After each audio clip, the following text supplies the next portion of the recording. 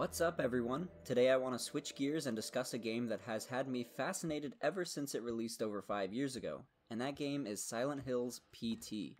Even though it was just a demo and unfortunately got cancelled, I still seem to think about it often and can't help but be fascinated at the potential mysteries within it that are still left unanswered.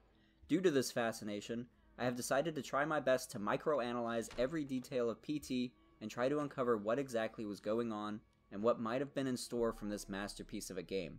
My plan is to start a series where I inspect certain mysteries within the game and see what I can find. Some of these mysteries being Norman Reedus' character, the talking bag, the fetus, and today's topic, which is, how did Lisa die? So let's begin. I think the best place to start is with Lisa's character model. We can learn a lot from just looking at her. From top to bottom, we can see she has one missing eye, while the other is nearly bulging out and there are vomit stains around her mouth. Her attire is interesting because it appears, to me, to be an old-timey nightgown. I considered it being a Sunday dress, based on the radio broadcast, but from my limited research, Sunday dresses tend to be more colorful and shorter sleeved. On her nightgown, she also has a ton of blood below her waist. Then the most interesting part of her attire is the single red high heel she is wearing. As for what these all mean, I'll get to that in a minute. Let's next listen to the opening radio broadcast which describes some of the murder details. We regret to report the murder of a wife and her two children by their husband and father. The father purchased the rifle used in the crime at his local gun store 2 days earlier. This brutal killing took place while the family was gathered at home on a Sunday afternoon. The day of the crime, the father went to the trunk of his car, retrieved the rifle, and shot his wife as she was cleaning up the kitchen after lunch. When his 10-year-old son came to investigate the commotion, the father shot him too. His 6-year-old daughter had the good sense to hide in the bathroom, but reports suggest he lured her out by telling her it was just a game. The girl was found shot once in the chest from point-blank range. The mother, who he shot in the stomach, was pregnant at the time. Police arriving on scene after neighbors called 911 found the father in his car listening to the radio. Several days before the murders, neighbors say they heard the father repeating a sequence of numbers in a loud voice. They said it was like he was chanting some strange spell. There was another family shot to death in the same state last month, and in December last year, a man used a rifle and meat cleaver to murder his entire family. In each case, the perpetrators were fathers. State police say this string of domestic homicides appears unrelated, though it could be part of a larger trend such as employment, child care, and other social issues facing the average family. So at first, I took it to mean that this detailed murder is in reference to Lisa, but after examining the game more, I'm starting to think that this is not the murder that involved Lisa. Instead, I think Lisa's murder is a separate murder not described in the broadcast, possibly one using only a blade of some kind. I think this for a few reasons. To start, we later hear the audio of a murder in a bathroom, and you can clearly hear some sort of blade being used. The 3 murders that were mentioned in the broadcast all involved a rifle. By the way, I'm going to refer to the first detailed murder as the rifle murder from here on out. But another reason I don't think the rifle murder describes Lisa is because of the mention of an additional son and daughter. Throughout the demo, we never see any reference to kids besides the fetus in the sink. After examining the hallway, there are plenty of photos on the counters, however, they only show the father and his wife. In this photo, it does appear that the wife is pregnant, but there are no other children. By the door, we can see a coat hanger that has only 2 adult coats as well. The closest thing I could find relating to another child was this pink stuffed animal. Although this could be for the mother or the unborn child, it's tough to say. There is another reason why I think Lisa was murdered by a blade, and it's due to a recent finding from YouTuber Lance McDonald, who was able to find this image while messing with the game's code. It clearly shows a decapitated Lisa in the bathtub, and it presumably takes place around the time you get the flashlight, which would have been absolutely horrifying to be locked in there with that and the fetus. But for whatever reason, the developers chose not to keep this in the final game. Since it wasn't officially used in the game, it's tough to determine whether or not to use it for theory crafting, since it might have been a ditched idea that wouldn't have been canon, but we'll keep it under consideration for the purposes of this video. During the audio of the murder in the bathroom, it's tough to tell if we are hearing a decapitation. When we hear the blade strike, we next hear the victim gasp for breath for a while, when instead, I would expect the victim to be choking on blood. Now's the time. Do it.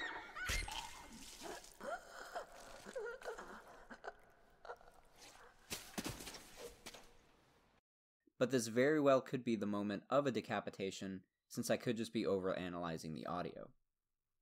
As far as the heavy bloodstains below her waist, I think this is mostly representative of her loss of the baby. There aren't any noticeable blade wounds on her, and although the rifle murder broadcast clearly states that the mother had been shot in the stomach, I still don't think this is about Lisa because the bloodstains seem heaviest near her womb, which seems too low for the gunshot the way it was described, and it would miss the baby. A theory along with this is that the father attempted to abort the child himself, intentionally causing a miscarriage for Lisa. Why would he want to do that? We'll get more into that in a later video, but for now, the fathers were all hearing voices. In a cut audio clip, we can hear one of the voices specifically mention sending his boy to heaven. Okay, listen up, and don't you move. Need to take a piss? Hold it. The show's got just 60 seconds to go, but I got a message for all you folks out there in Radio Land. So sit tight and bend an ear. Now's the time for action. Our society is rotten to the core. I'm talking to all the fine, upstanding folks got their welfare cut, got their jobs pulled out from under them. Yeah, you know what to do. Now's the time. Do it. Your son. Send him on his way to heaven. By your own hand. It's not too late if you act fast. You, what did you do? Right in front of everyone. I'm putting this on the news, you psycho murderer. And if the fetus is intended to be a boy in the game, which is what I believe to be the developer's intentions, this could correlate. Also, in prior Silent Hill games, fetuses have been very important, especially in Silent Hill 3, where Heather is meant to carry a particular fetus inside of her so that it will grow into a demon god. So it's possible that this game might have touched on that lore slightly. Again, we'll discuss the fetus itself in a more detailed separate video as well.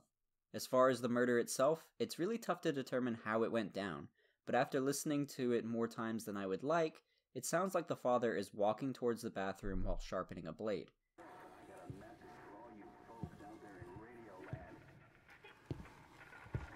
We then hear the victim land on the ground with a splash.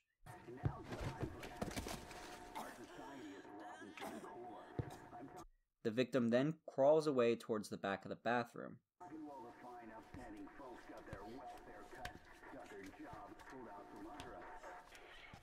We can then hear sobbing and the blade strikes. The woman screams and is then stabbed somewhere, causing her to cough and then collapse onto the floor.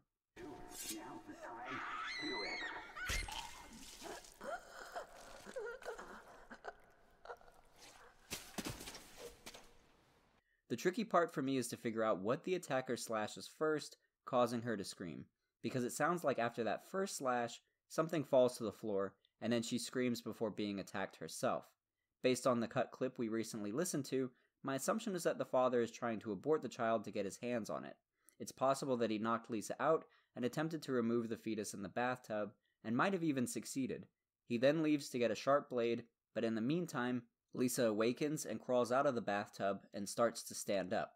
The first slash could be the father cutting the umbilical cord, and that's what we hear hitting the ground. Other than that, I don't have any other theories as to what he slashes first. But take another listen and let me know what you think.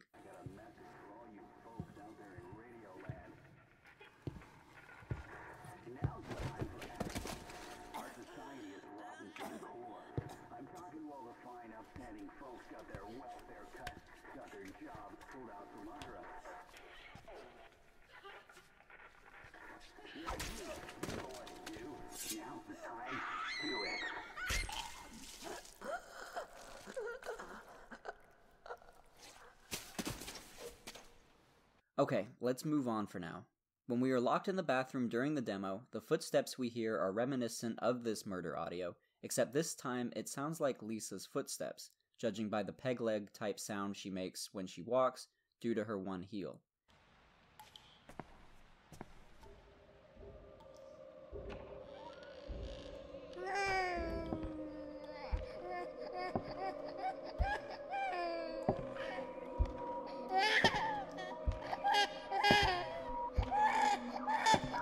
You can clearly hear this on display whenever she latches onto you during the game. It was just a game. The girl was found shot once in the chest from point-blank range. The mother, who was shot in the stomach, went to...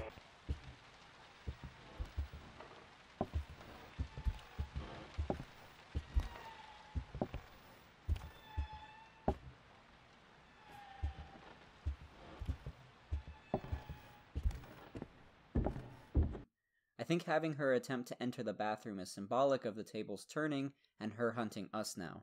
The bathroom definitely has a lot of backstory importance for a couple reasons. For instance, the fetus in the sink, we see the bathroom through the peephole to listen to the murder, the decapitated Lisa in the bathtub, and there is blood everywhere. This also leads me to believe that the bathroom played an integral part in the crime and that the murder most likely occurred here. The next big question I have around Lisa is why are there always roaches by her?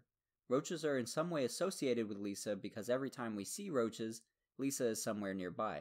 Here are some examples.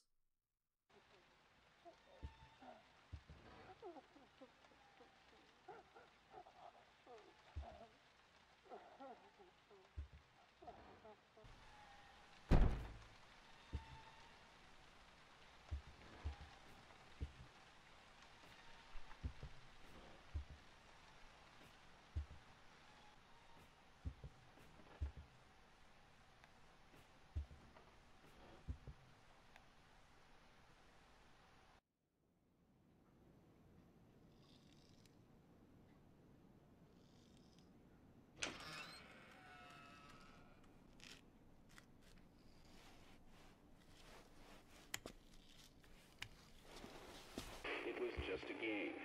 The girl was found shot once in the chest from point-blank range. So first off, it makes sense for there to be a ton of roaches in the house because it is an absolute mess with things like bananas and chocolate all over the house. But why would they be so attracted to Lisa? And unfortunately, I have to get pretty speculative here, but I would suggest that this means that Lisa could be buried somewhere. If this is a separate murder and not the one we hear detailed in the beginning, then we don't know much about what the police found, if anything, or more specifically, if they found a body. It's possible that Lisa was buried and either never found or potentially found later. In real life, roaches can be found in the dirt and could be symbolic of Lisa's experience underground, so this could be a possibility. Along with this, the opening image of PT is of this foresty area, which could be the burial site. But overall, this part of her backstory is very unclear, and I feel like I'm reaching here, so I'll leave that alone for now. So let's go back to Lisa's character model. If you've played through PT, you no doubt remember Gouge It Out, clearly referencing Lisa's missing eye. Not only does the word gouge speak to the aggressiveness of how she lost her eye, but we can also see her husband in the photo giving a thumbs up, which I take to be symbolic of him using his thumb to remove her eye. Especially when you take into consideration the fact that when you look at this photo early in the game, his thumb isn't in the photo. It only appears when you get to the Gouge It Out section. Creepy, right? Moving on though, the eye that is bulging could have occurred from a separate head wound, although there isn't reference to it that I was able to find. The eye bulging could be due to a few different factors. For example, a heavy impact on her head, or someone squeezing her head, or even from an intense strangulation. It's tough to pinpoint one of these in particular, and there isn't much evidence provided in the game, but I think the way Lisa kills us in the game is probably reminiscent of how she was attacked.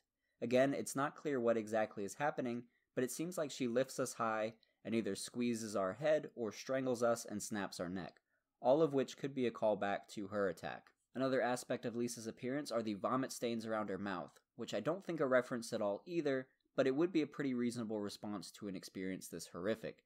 The attack itself being so horrific could cause her to vomit, or it could potentially be a response to a big head wound, like a concussion. The nightgown and the red heel still puzzle me though, because they seem to be in contrast to each other. I would take the red heel to be symbolic of something sexy, but the plain white nightgown doesn't fit that. It sounds like I'm criticizing Lisa's fashion choices, but I think there's more to it. Bear with me, but I've got a couple hypothetical scenarios for why this is. My first theory is that Lisa was wearing 2 heels before the attack and used one as a weapon during the attack, or it fell off as she was being dragged away. However, I can't think of a good reason why she would be wearing heels with that nightgown, besides maybe that it was nighttime, and since Lisa was pregnant, she wore something comfortable, the nightgown, but still wanted to set the mood for her husband, who possibly had some sort of foot or heel fetish. Sex during a pregnancy is common and is said to be beneficial, so this wouldn't be too out of the ordinary. This sexual backstory could be a possible reading of why the roaches are mating in the beginning of the demo as well. But anyway, the night clearly didn't turn out how she had planned, and she removed one heel during the scuffle. The other theory I have, and probably a more plausible one, is that the father still had some kind of heel fetish, but is also a necrophiliac and placed it on her after she had died. This would explain the contrasting fashion choices, and also explain why her nightgown is so dirty, but her red heel is so clean. I know this is all kind of a stretch, but we are talking about Kojima, and Silent Hill has been known to not shy away from sexual deviancies or fantasies. The last part of Lisa's look I want to mention is this creepy-ass smile she always has, and I think this just goes back to her enjoying how the tables have turned, and how she is now the hunter.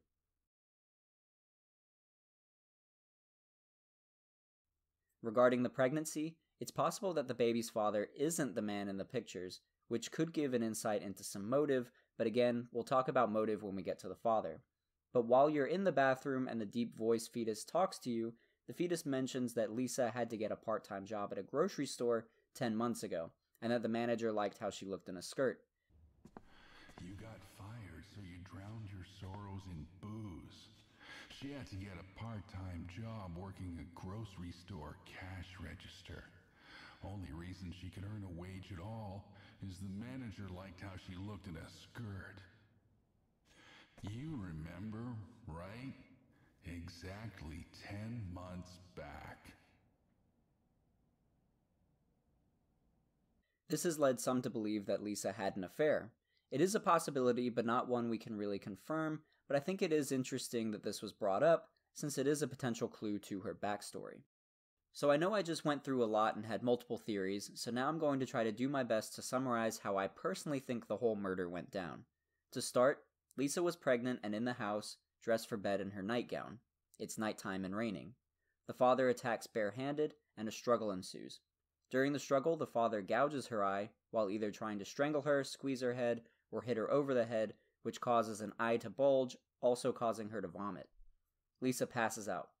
The father then places Lisa in the bathtub, where he intends to abort the fetus. The father is successful, but the fetus is still connected via umbilical cord. The father leaves to retrieve a blade. He comes back, walking down the hallway while sharpening the blade. Lisa wakes up, crawls out of the bathtub, and falls on the ground gasping for air. She sees the father and crawls away to the end of the bathroom to make some distance. She begins sobbing while standing. The husband strikes the umbilical cord with the blade, causing her to scream. He then attacks her with the blade, causing her to gasp for air, and then collapse onto the floor dead. From here, the father places her back in the bathtub, which could resemble this image of her decapitated in a literal bloodbath, compared to how shallow and clear the water was earlier. After this, I'm going with the theory that he places a red heel on her foot for his own arousal, then disposes her in this wooded area, possibly becoming a necrophiliac in the process. Again, this could go along with the mating roaches. But that's what I've been able to determine from the limited clues within the game, and honestly, we still have a long way to go to scratch the surface of what PT is all about. As I mentioned before, I want to explore many other aspects of PT and try to put as many pieces together as possible, or at least get a better understanding of it.